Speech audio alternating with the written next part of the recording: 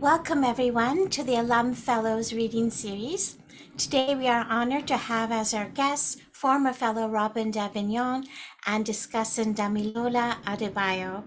Robyn d'Avignon is an historian, an anthropologist of West Africa with a geographic focus on Senegal, Guinea, and Mali. As an assistant professor of history at New York University, she teaches courses on African history for all time periods, in addition to courses on the history of science, technology, and the environment. Her research engages with the history of science and the environment, ethnic and state formation, and the politics of historical production. Based on over 15 years of cumulative oral, historical, ethnographic, and archival research, Robyn's first book, A Ritual Geology, Gold and Subterranean Knowledge in Savanna, West Africa, has been recently published by Duke University Press, and it is also freely available as an open access edition. And it is this work that we will be learning about today. Damilola Adebayo is an assistant professor at York University in Toronto. He is an historian of Anglophone West Africa, particularly Nigeria.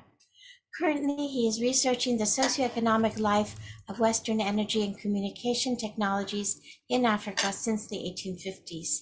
He is keen to understand the varied contexts within which these technologies were introduced and adopted by everyday people, and how they have been a cause and effect of change in African societies.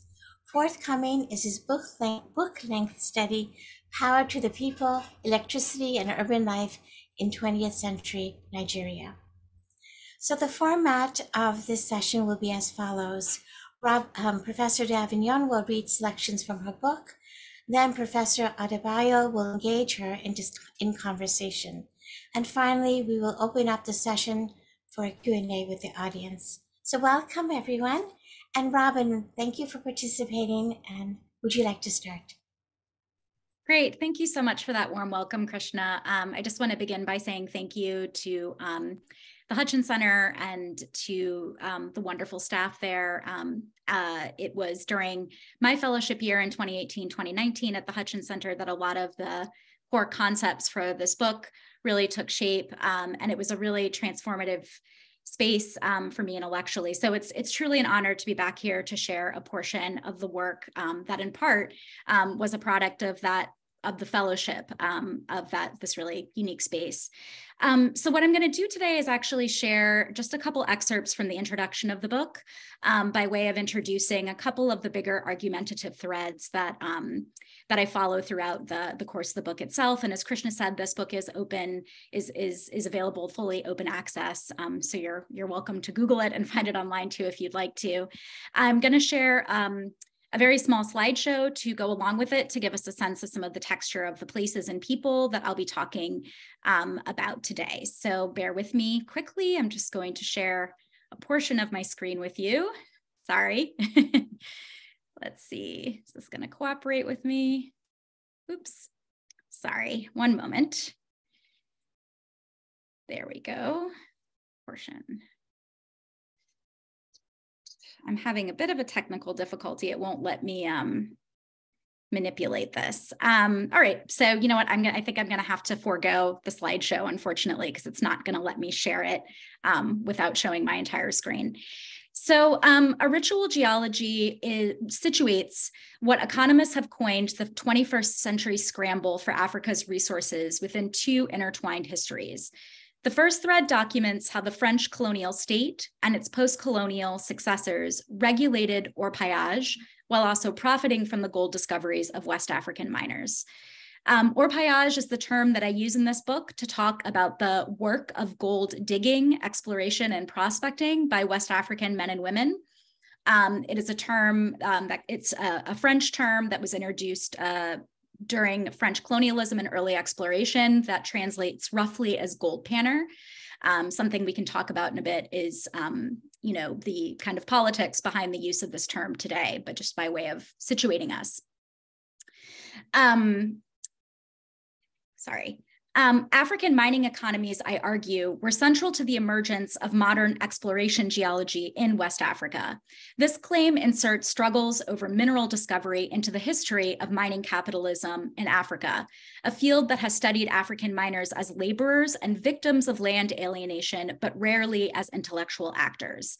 The second thread of this book concerns how West African societies have cultivated knowledge about the underground, made claims to mineralize land, and managed gold mining and trade.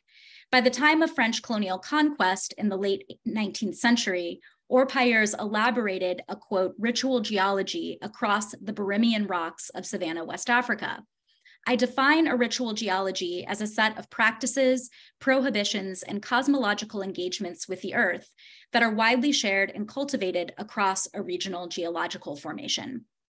West Africa's geology is neither monolithic nor static. Rather, it has evolved and adapted to different corridors in response to shifts in regional markets, migration, and the arrival of tools from elsewhere on the globe. In its various iterations, this ritual geology has shaped how Africans governed, mineralized land, and people, including miners, traders, state makers, and earth scientists. Scholars have glimpsed the edges of this ritual geology, but studies bound by region, colony, ethnic group, or nation state have failed to capture the spatial and temporal breadth of this regional phenomenon. By placing data from my research in dialogue with historical, archaeological, and ethnographic studies from across the Sahel and Savanna of West Africa, this book models a new regional approach to African history, one that is centered on geology. I also explore how different groups in West Africa mobilized the past to make claims to gold-bearing land to the state, to one another, and to corporate capital. To demonstrate precisely how the past resonates in the present, I move across several temporal and geographic scales. My account begins and ends on the gold fields of Kédougou, which is located in southeastern Senegal in the 2010s, when I carried out ethnography, oral history, and archival research. I weave these sources together to explore the history and active life of orpaillage in southeastern Senegal, a region that is central to the history of gold in West Africa more broadly. The book's middle chapters widen onto the gold fields of modern Guinea, Mali, and Senegal from the medieval period to the Atlantic Age through the French occupation of the West African Savanna in the late 19th century. I then track attempts by the French colonial state and independent West African states to profit from orpaillage as a source of revenue and subterranean knowledge, while excluding agrarian residents from durable rights to minerals. This project is framed by the ongoing corporate enclosure of West Africa's goldfields, which threatens the future of one of the world's oldest indigenous gold mining economies. Thus, this book is also an account of the meaning of history and an urgent present. The passage I just read you is from pages 3 and 4 of the book. I'm going to briefly elaborate by going a bit further into the introduction on page 13 and 14 to read a bit more from a section called Searching for Subterranean Knowledge. A ritual geology trains its focus on the decades, centuries in some cases, of mineral exploration that precede the opening of a mine, whether corporate or artisanal in scope. This approach departs from most scholarship on mining in the global South, which examines the extractive process itself or the social life of decline, quote, after the rush. It is during exploration, I argue, that the expectations and grievances for future extractive projects take shape in the political imagination and in modes of storytelling. Resource exploration is uneven and time-consuming, contingent on capricious market conditions and luck. Geologists can spend decades studying a zone before a mine is established, and most exploration projects never identify a mine-worthy prospect. This uncertainty, paired with the latent potential of discovery, shapes the sociology of spaces where mineral research is concentrated. This book is one of the first sustained accounts of the central role of African mining expertise in geological exploration in colonial and post-colonial Africa. In recent years, the history of science has expanded beyond its conventional geographic focus of Europe and North America to document the contribution of non-Western experts to scientific discoveries formerly credited to the West. We have learned that many technical innovations passed off as European were, in fact, the hybrid product of cosmopolitan contact zones populated by Asian, indigenous North American, Caribbean, and African healers, traders, farmers, and blacksmiths. For colonial Africa, it is now well established that European agronomists, ethnographers, botanists, and cartographers garnered methodological and conceptual insights from African healers, assistants, hunters, and translators in the field. In a parallel vein, scholars of the Atlantic world have documented that Africans contributed not only brute labor to plantations in the Americas, but also expertise in pharmacopies, rice farming, and animal pasturage, among other domains. While historians have shown that Africans were always part of global scientific production, they have attended far less to how laws determine the benefactors of epistemic exchange under conditions of sustained inequality. One exception to this in African history are studies of the exchange and appropriation of botanical knowledge, or bioprospecting.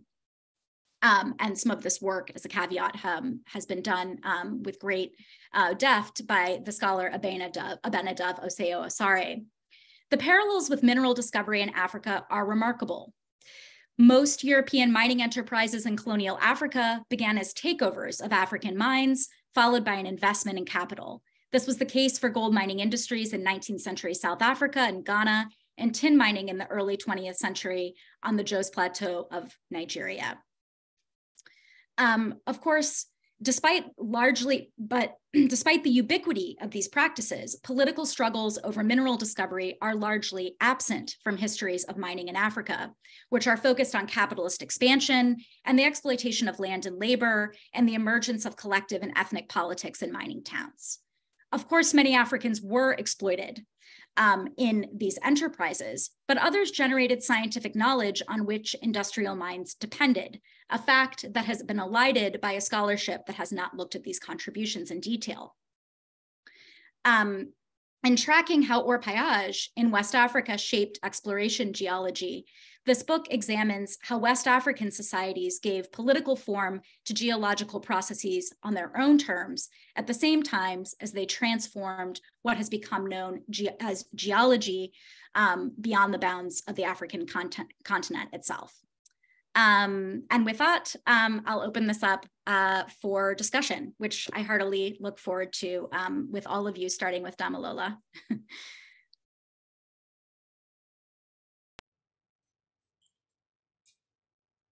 Thank you, Robyn.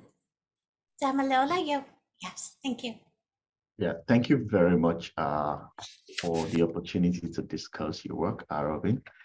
I think your work, which is a historical and ethnographic study of gold mining in West Africa, is one of the best books that I've actually read in recent times, and I mean that sincerely.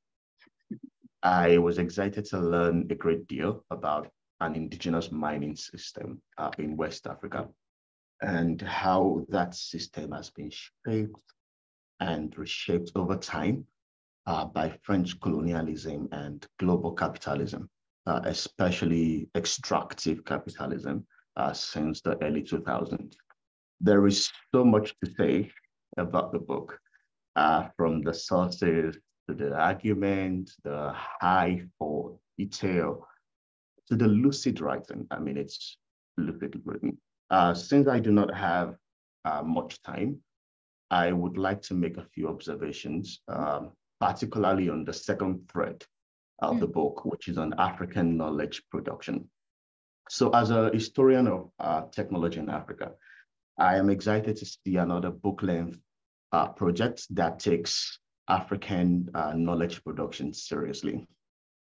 One major critique of the history of science and technology in Africa, of history of science and technology in Africa, is the fact that research often prioritizes Western ideas, Western norms, Western notions over African modes of knowledge production. This is why the analysis of ritual geology, which is in the title, is critical. Again, it's interesting to read about how the knowledge of the ground itself is fused with African spirituality. And I'm using the word spirituality because the word religion is nebulous in this context, and also with African scientific and technological knowledge systems. A couple of things I wanted to say, but I would make at least 2 or 3 methodological observations, some of which I think I have discussed with you before now. So I'll start from the acknowledgement, and it's quite funny that I'm starting from the acknowledgement, because for me, the acknowledgement of a book is more like reading the intellectual history of that book itself, understanding how the book came to be written, and understanding some of the challenges that the author had to overcome, etc. And I thought it's one of the longest and most heartfelt acknowledgement that I've ever read. One thing that struck me was the ability to recall all the many names of the people who helped to birth the book over the almost 15 years gestation period.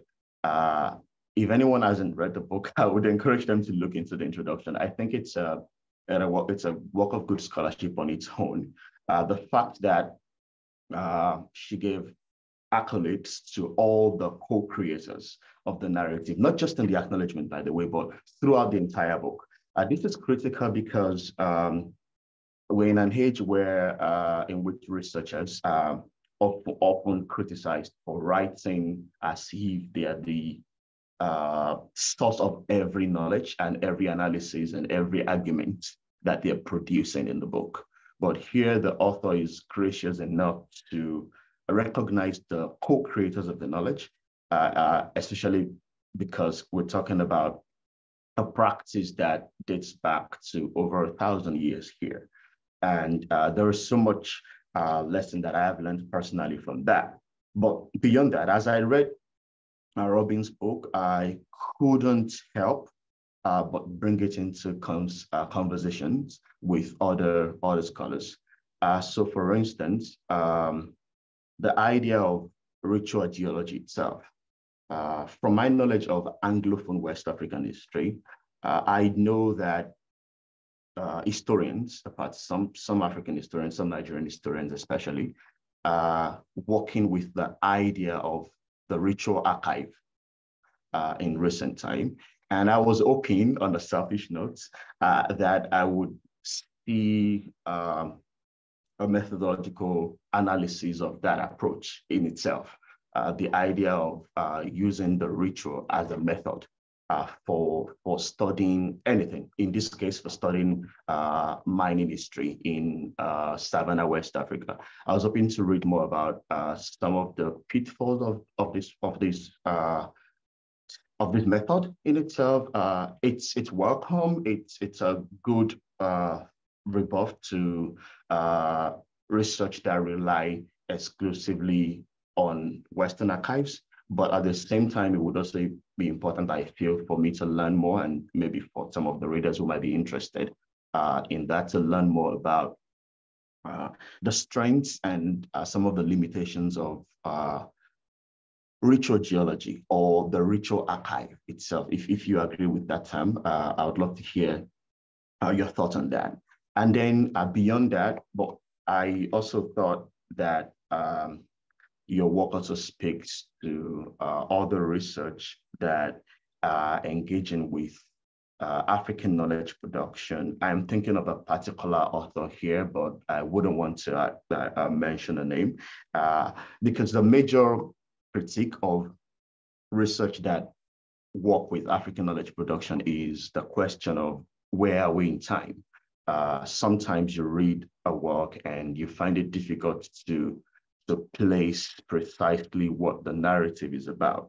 The question of time, the question of the recognition that some of these narratives are not just monolithic, which is where I think your work also stands out in this context. Not only are we learning about a practice that has been existing for 1,000 years, gold mining, within the context of gold mining in Senegal and Mali and other areas, we were also able to learn, thanks to the lucid writing, we're also able to learn about how the practices changed over time, not just in the recent past, but as far back as like 100 years ago, we were able to like start seeing the changes, how the leadership of the Opayach changed, how the influence of the chief of each village changed over time with regards to mining. And I think this is something that historians and other ethnographers should pay attention to in future work. The question of time, where exactly are we in time, and the question of continuity and change. This is something that has been very well addressed. I've only raised one issue. I've raised the book. Then the second issue that I want to raise is also on the choice of Opayach or Opayo, or the people who mine the gold, the artisanal miners, if we can use that word. I noted in your book that you said the word has a racist or colonial as well as gendered origin, and that the meaning of the word has shifted over time, and that African men and women have adopted the word to describe themselves and their mining activity. And you chose to retain the concept intentionally. And I was reflecting on that. I thought that demonstrates a measure of sensitivity that is often also missing in many works that claim to do decolonial scholarship. Sometimes scholars tend to push the narrative to the other extreme in an attempt to recover the voices of Africans themselves. So because the word has a racist origin, let's throw away the baby with the bathwater.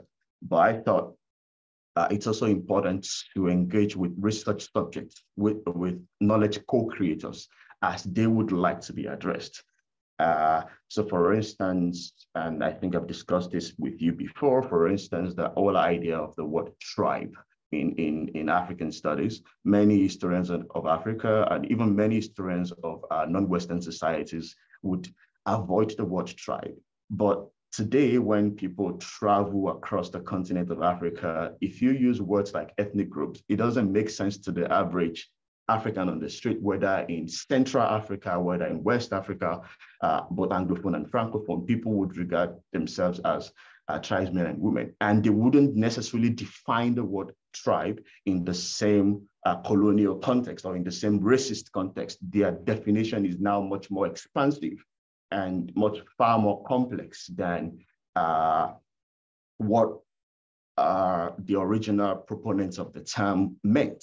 And I think it's important to always bear this in mind as we do our research as well. So now I'm already thinking about how words like tribe, same way you use the word like Opayach, in its context, even though it had racist origins, but now means something quite positive, if I can use that word. I think the same way scholars, generally anthropologists, historians alike, should also sort of, I think it's a call to rethink certain terminologies in African studies especially, but even beyond African studies to studies of other global South, non-Western societies. Because the fact that we condemn a certain word in the classroom, such word and phrases may not necessarily have strict credibility, if I can use that phrase. Like on the street, most people who we're dealing with may not necessarily know the importance of what we're talking about. So that said, I have two questions. To recap, before I move to the two questions, I've only raised two main issues, by the way. The first is the question of ritual geology and how far we can expand that term, and also bringing the term ritual geology into conversation with other works, recent works on the question of the ritual archive in African studies. So that's the first point that I've made. And then the second observation is on the use of the word Opayach and how that's an interesting perspective with regards to how African studies is currently being done, with regards to how we tend to jettison phrases and words with racist origin, and how we can actually revisit those terms, engage with them on their own terms, really. But then, so moving on to the two questions, I was as I was reading, I came across the fact that you said many gold miners, many artisanal gold miners, the umpires, they resisted Islam and were called pagans for the most part. And it got me thinking about the story that almost everyone knows, the story of Mansa Musa, the 10th Mansa of the Mali Empire, the great Mansa Musa, who is famous or notorious because of his extravagant lifestyle, how he squandered the wealth of the Mali Empire, the gold wealth of the Mali Empire. But he was a Muslim, right? And if Muslims were not involved in gold mining, how then was Mansa Musa able to personalize the wealth of the Mali Empire? I mean, that was one question that I thought. And then if gold prefers pagan, I'm quoting you verbatim, how was Mansa Musa, who was a Muslim, who led a kingdom, went on Hajj multiple times, how was he able to regulate the gold trade to the point that the commonwealth of the people basically belonged to him? Then the second question is much more conceptual, and it's on the question of expertise. So who is an expert? That's the broad sense in which I phrased it. What exactly is scientific expertise? And the question is rooted in the sections, multiple sections of your work in which you discuss the relationship between the umpires and the geologists, the scientific, the Western geologists, or those trained in geology in the Western sense. So I'm thinking about the limits of ritual geology here. If, for instance, the umpires with their knowledge of the spiritual nature, the geobodies, the spiritual geobodies, to quote the title of one of your articles, if with all their knowledge of the ground, with the sacrifices and everything, they're still unable to discover certain deposits, especially for Lord Ord, the low hot or something like that. If I'm sure you get what I mean. If they're able to discover that until the geologists trained in the Western scientific tradition came, even though the Western scientists also relied on local knowledge, but then what's the limit of the ritual geology in this context?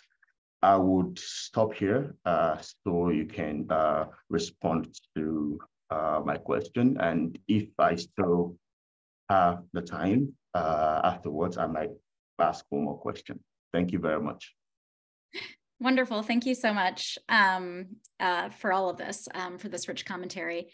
So I don't know, I'll try to move quickly through a couple points and meditate a bit longer on others. So actually, two of your comments about, the concept of a ritual geology and deciding to use a term such as orpaillage relate, in my mind, to problems about conducting research on a topic, in this case, indigenous gold mining in West Africa, which covers such a huge geography. And also in the book, I mean, people have been actively mining gold in this part of the world for over a millennium. And I do choose in this book, it begins and ends in the present day, in the context of increased competition between artisanal gold miners or orpailleurs and corporate mining enterprises, which are operating in the region today. I do delve into this much, much deeper past in which these gold fields were incorporated, right? So chapter 2 of the book is 800 to 1900 AD. And then I talk about the gold fields that were part of what became the French Empire of French West Africa. So Senegal, Mali, Guinea, to some extent, what is today Burkina Faso, Cote d'Ivoire. So there was not one term used for gold miner across these different spaces, much less across the different time periods that were at play. Maninka, which is a variety of Manding languages, is in a lingua franca of sorts across this space. Historians have traced in part the rise of Maninka as a lingua franca in this larger space to the fluorescence of empires, the Malian Empire being the primary one in this region. And these were empires whose wealth was built on gold and other trade goods, but gold being the most important. However, like the more research we do, the more ethnic and linguistic heterogeneity we're finding in terms of the different individuals and communities who engaged in gold mining. And in the setting in which I did a lot of my intensive ethnographic and oral historical research, that included Pular speakers, Soninke speakers, who referred to their work in gold by a different set of vocabulary than was used by Maninka gold miners. So in this context, orpailleur, which was a term introduced by the French, it was actually introduced during the kind of Atlantic age of exploration in the 1700s to the region, has been taken up, right, by people in the present day, particularly folks that are organizing themselves into economic units, that are engaging in protests against mining companies, that are federating themselves in order to take out permits for mining, refer to themselves as orpailleurs. So while it was tempting to say, oh, I kind of want to jettison this term because I become intensely aware of its colonial and in many respects like racist origins, because the French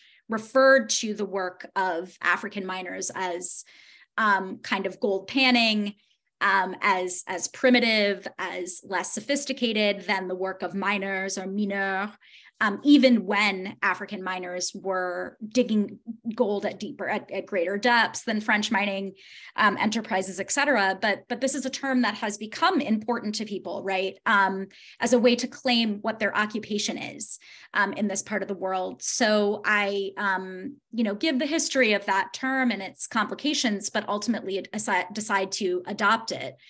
I think it's, this is a huge issue in African, not just African studies, but in any part of the world when you're writing in English, like in our, in this particular context, or French, but you're writing primarily about languages, right, and ethnic and linguistic affiliations that are expressed through completely different idioms, but I am writing about a geography in which there was no one sort of African term, quote unquote, to take as its replacement. There's a whole diversity of terms, which that in and of itself speaks to the complexity, right, of this technological enterprise and the social and political worlds built around it. So, there's not a simple solution to these problems. And in fact, I think in each case, they need to be worked through and articulated and thought about, right, in our writing and in our conversations about what is the best terminology. And every choice is a political choice and has a different set of stakes involved with it. And in my case, I decided to follow the lead of the individuals that upon whom in the present day, this work was inspired and largely based on.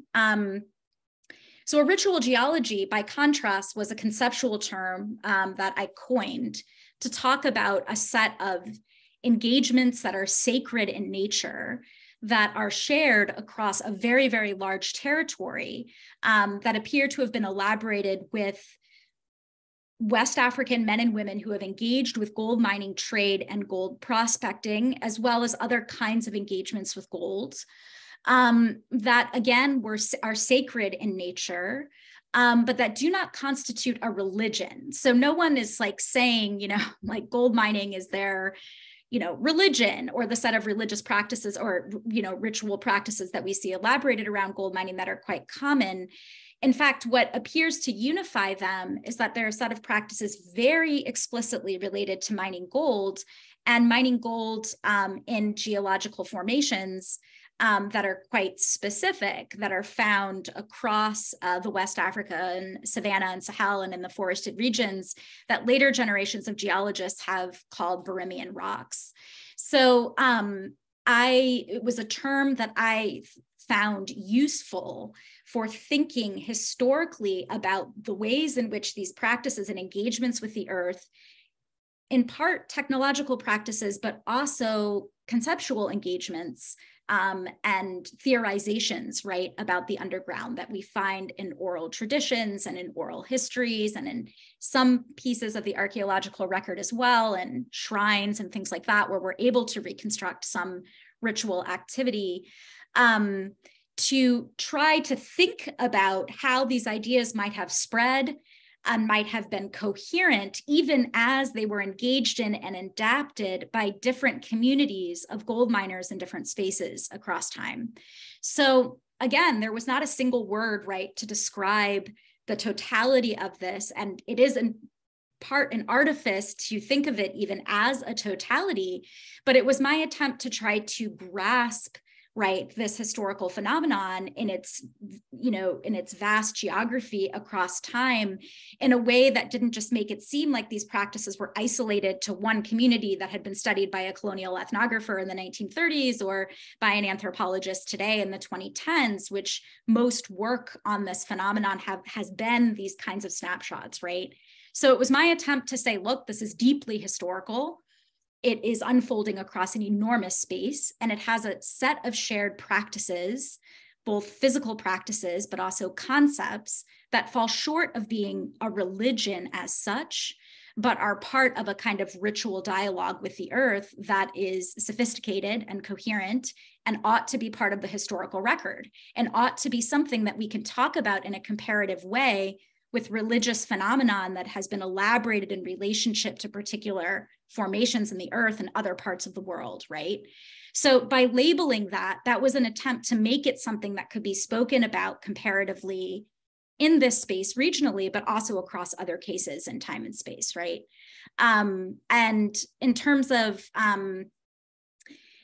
just very quickly before we open it up to conversation, with others, one of the features of this ritual geology that I elaborate in the book, and I talk about five or six different kind of core features that it has, even as it evolves across time, but that sort of make it a coherent tradition. And by tradition, I don't mean something static here. I mean something like a tradition, like a religious tradition, right? In the sense that we might think of Christianity, Judaism, Islam as a tradition. I'm thinking of this as a West African mining tradition, just in the same ways that we might think of modern mining capitalism that we practice in the West as a particular mining tradition, right? That has a set of practices, but also a set of philosophies undergirding it, concepts about how to do things.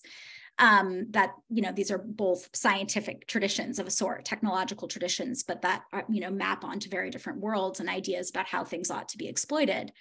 But one of these core features is that, at least from the earliest traces of evidence we have that are as early as 900 AD in the context of West Africa, mining is associated with quote unquote pagans, right? And this is a term that is, that is being used in a derogatory fashion by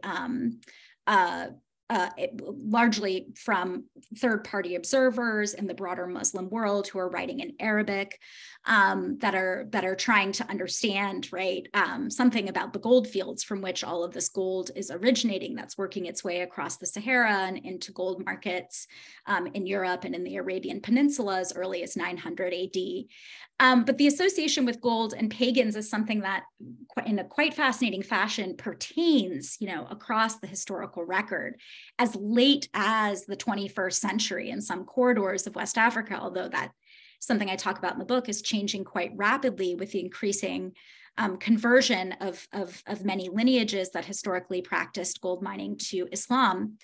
But Mansa Musa, who himself, for example, he was a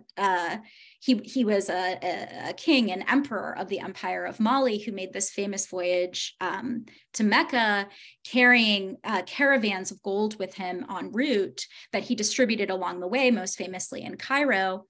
Mansa Musa himself was Muslim, as were some of his predecessors and all of his descendants, as far as we know, and many nobles, many kings in West Africa during this time were Muslims. But quite interestingly, they did not control gold mining or production, they controlled its trade. So there was a really sharp dichotomy between those who mined for gold who practiced a diversity of different religious traditions, only some of which we really have reconstructed or understand in any, depth. But this kind of dichotomy between gold as something of the pagans and gold as something that became part of the wealth of these West African Muslim empires is something that pertains as a tension throughout the historical record. This is kind of one of the puzzles in part of West African history as it relates to global trade. But this what in part, as I argue in the book, I think geology played an important role in this. Gold was found in these geological shear zones that were not good for farming, that were not places where large empires or state-making projects emerged. This was hard scrabble land. It was difficult to cultivate it. These are kind of these shatter zones, as James Scott, building on the work of others, has famously written about. These were places where people sought refuge from state-making projects, and those state-making projects were, in many respects, often they were Muslim. So these became spaces in which a variety of religious traditions flourished. And were practiced that had very little to do with gold mining itself, but gold mining became an avenue for an additional income source for folks as they continued to sort of met out a living and some intellectual and religious independence, right, from larger Muslim states in the zone. So there's a number of other things that you raised that I think I'll try to return to in the conversation, but I'm cognizant of wanting to open this up to everybody else who's on the call. So thank you so much. Thank you both. Professor Subramanian?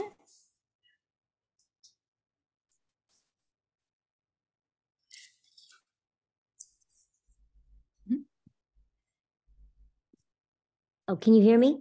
We can hear you now. Thank you. Okay, good. It's weird. There was a message saying participants can't unmute themselves. So I wasn't sure how to unmute. I'm sorry about the confusion. No, it's fine. Thank you so much. It's utterly fascinating. And I'm just, I'm amazed by the scope of the study. And so I had one question about the scope and another question about this really interesting comment you made about uncertainty. So the scope, part of what you seem to be arguing for is, you said it yourself, a regional approach, right, to African history. And that part of the argument is to allow the scope of a material resource like gold or the scope of a kind of geological formation to inform the spatial and temporal contours of a study and not political or cultural boundaries or other kinds of boundaries. But I'm just wondering about the challenges that a study of this scope poses for getting at some of the things that seem so important to you, such as cultural conceptions and such as practices of claims making, both of which are usually highly context specific and context in a more delimited sense, right? Not in the sense of the kind of the scope of a geological formation. So I wonder if you can say more about the challenges that you faced in trying to kind of square, the scope of a practice with perhaps a more spatially circumscribed set of cultural conceptions and practices of claims making. So how did you deal with that, the connection between these things? And the second question was about uncertainty. I think what you said was because of the incredible time frame of exploration that typically precedes actual mining, that there's a high degree of uncertainty, and that this uncertainty shapes a sociology of space. And that kind of jumped out at me, and I wanted to hear more about what you meant by that. And then just a final thing, it's clear that you're really invested in a kind of detailed account of these contact zones of knowledge production, right? And in part, this is to sort of challenge the reification of something like geology as Western science, right? So you see that it's made up of many threads, and I guess this kind of is partly about terminology, right?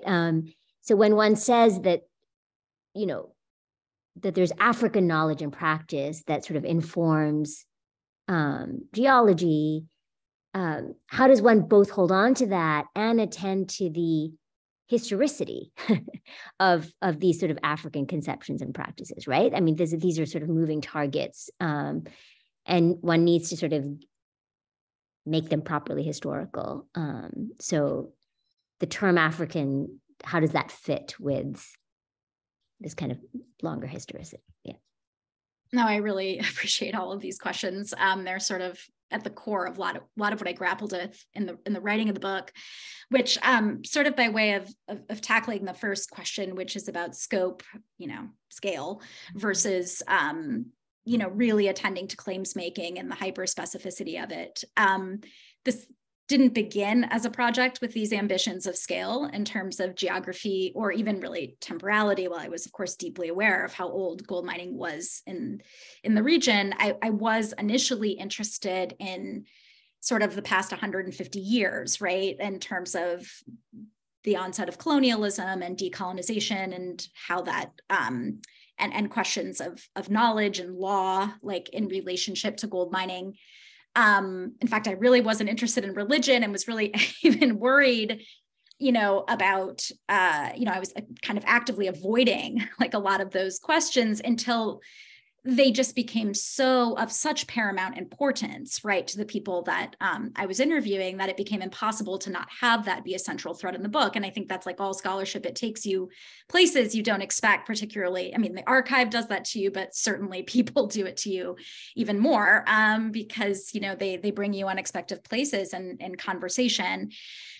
So for me, the way that I dealt with that, my approach was that this was ultimately and first and foremost a book about southeastern Senegal, which was a place I had lived and worked prior to embarking on this project. It was that experience that led me to this project. And it was in conducting research in this space that the scale of the project began to grow, right? In terms of both time depth, but also geographically, far beyond the bounds of like the French Empire, as I really began to follow stories, right? Both in the archive, but also, oral narratives about gold, which in this region are often associated with snakes that traverse through the underground and emerge in a number of different regional settlement narratives associated with water, but also with gold and with iron. So there are some, because of the importance of the iconography of these snakes and the importance of them in so many regional narratives, there's a way to kind of track, some phenomenon related to gold in ways that I think would be really difficult, if not impossible, in other settings. But so for me, it was always rooted in a very specific agrarian landscape where I built relationships, where I felt that initially came to understand in a highly contextualized way the sort of claims making that was going on around gold and mineralized land vis-a-vis what was becoming an increasingly intensified corporate gold mining frontier. And it was from that setting that I then do expand my scope. So it's one that's very rooted, which I think is very different than a lot of history of science approaches, for example, that are very intentionally like looking comparatively or, looking at equally at 3 case studies from 3 different geographies, for example, and putting those into communication. That's not the kind of book that this was. And in part, that's why it's also a work of ethnography and history, which was quite specific to the topic, but also to my entry to it.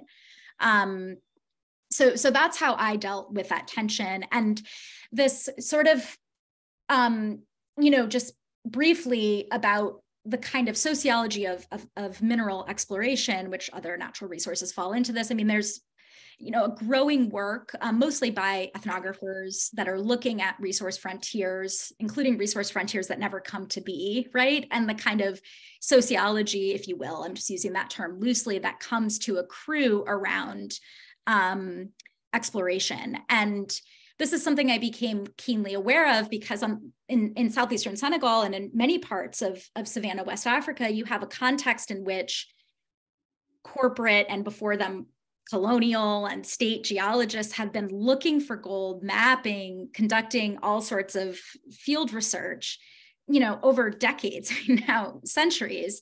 And it's only in the past 15 years that you have the emergence of like, quote unquote, industrial scale mines in this region. And that is a very different phenomenon than if you shift to the south of the continent and look in South Africa, where you have an industrial mining frontier now for, over 150 years. It's very different in places where there was no historic indigenous extraction of the mineral, where you have the opening of a mine. There's a very different set of expectations, right? And claims making than around a mineral where the local population has been mining intermittently for a millennium and are intensifying their own exploitation of it in a particular economy in the present day, when other kinds of ways of making a living are, increasingly circumscribed. So I'm trying to get at what does that look like in this space, but I am also interested in that being a question that more historians and anthropologists take up, because I think it is so critical, right? I mean, with the kind of intensification of, well, mineral exploration just being one domain, but I think there can kind of be a tendency, because political scientists have for so long sort of dominated some of the resource literature, at least on the global south, to see it as a kind of formula to help us understand when protests happen, or like, well, of course, like this is how people are going to react when a corporate mine is opened, when in fact that's like far from the case, that's far from clear. And the degree to which sort of more informal claims making are heard by a government is also highly uneven. So in West Africa, it's just off the table to just expel, or hire artisanal miners, whatever terminology you want to use, from corporate mining firms. Like that's a politically unfeasible. So it's really then much more this kind of patchwork dance of concessions and, like concessions, I mean, informal concessions, to try to make things work. And I think trying to understand that is crucial. And this book is just one little piece of that puzzle. But I see it as like a broader kind of like important area of inquiry with a number of different questions, I guess, embedded in it, some of which are about the history of geology and some of which have very little to do with it. And just very quickly, this question of African and geology and how do you deal with that tension? I mean, I think this is something that the best work in like the global turn in the history of science is grappling with. And I have kind of some future work where I'm delving a bit more into this, specifically with the history of kind of global geology. But I kept that a bit bracketed in this book. I tried to be very clear that it's not just that like some threads of this African, like ways of thinking and doing things get folded into geology, which is really my focus. That, that wasn't the project I was doing here. I think that project should be done. But showing the ways in which, in fact, despite the enormous amount of exchange of labor and knowledge across these different domains over the span of decades, centuries, like geologists as they were, from the colonial state in particular and post-colonial states, that these remain very distinct ways of doing things, right? And that this is kind of a West African way of mining that has certain concepts, including moral imperatives about how this mineral ought to be used or not used, that are distinctive and worthy of understanding on their own terms, and that are, as a way of doing things, is under direct threat, right, by the rapid depletion of these gold fields by industrial mining enterprises. So that was my approach. I think it's just one among many. It felt in a way that the deeper I got into the book, the more I was like, we need a lot more studies about the history of geology in this part of the world. And I'm really just doing like one, and what do we even mean by a history of geology? And I really feel like I'm just beginning to peel back the onion with elements of this project. So thank you. Thank you for that. Thank you. Professor Adebayo, would you have some concluding comments or questions? No, actually, but thank you for the opportunity to um, say something again as we move to the end of the talk. I also want to, if I could just add to one of the questions that was asked by Professor Subramanian on the, especially on the use of the word African. I thought from my reading of the book that it was also like in bits and pieces scattered across different pages, of course. It was an issue that the author was sensitive to on the also on the changing identities, right? Who exactly were these people? Why should we call them African, and why don't we call them by their native or ethnic identities? Why should we just? But I think to be on the safe side, because it's a big question that I myself am also thinking about.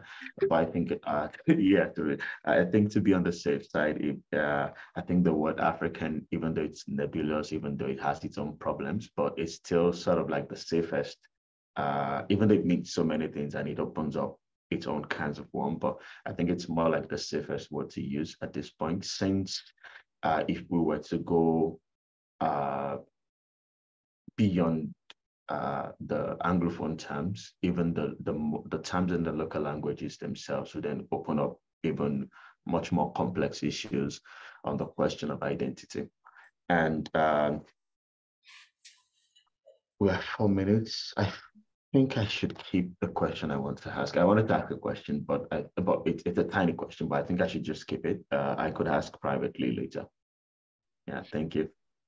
Yeah, I guess I'll just close though by going back to some of these questions of terminology, right? Because I think this comes up too, and it's also a question of when you're doing something that isn't about one quote unquote like ethno-linguistic group, that these questions arise. And I guess I just want to underscore how, utterly contextual these things are. I mean, I insist, I have an entire chapter in the book, the last one, chapter 7, dedicated to forcing the reader to go through, the deep sort of recent ethnic and linguistic history and religious history of southeastern Senegal, and the sort of shifting terms in which people have understood themselves and how it relates in gold mining, because it's critical to understand claims making, including more intimate struggles unfolding within households around this resource, right? And unfolding between households and the state and corporations. But then there's other settings in which referring to this as a West African tradition